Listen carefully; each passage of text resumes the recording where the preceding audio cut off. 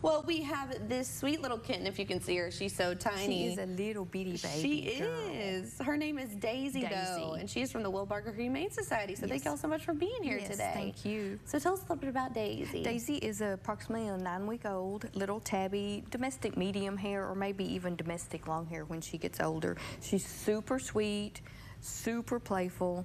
She thinks she's a diva, is what we were talking about earlier. She's loves to be the center of attention, but she also loves to play. But she does really like to get cuddles in your lap. Loves a good cuddle. I know she was like trying to see about everyone who was touching her. She's like, who are these people? Yes. But she is a sweet girl. She is a sweet girl. Now, y'all have had her for about 2 weeks? About 2 weeks. She was found in a parking lot at a business in Vernon, just all by herself. And she ran up to somebody asking for help, and they helped her and brought her to us, and she's been doing really well in our care, and she would really love to have a home of her own with a family to give her a lot of attention. Right, and it shows that she's willing to be trusting with others. If she was the one, because it's rare you see anyone like, you know, being approached by the animal out, you know, in a parking lot or out in the community. It's something you got to like gain their trust. Yes, cats are not known for being super trusting sometimes, but she's very, very social with people. She loves other cats. She loves kids, adults, dogs. She loves everybody. Well, that's an easy adjustment to make for her then in any household. She's very, very well adjusted. Hi, what are you doing?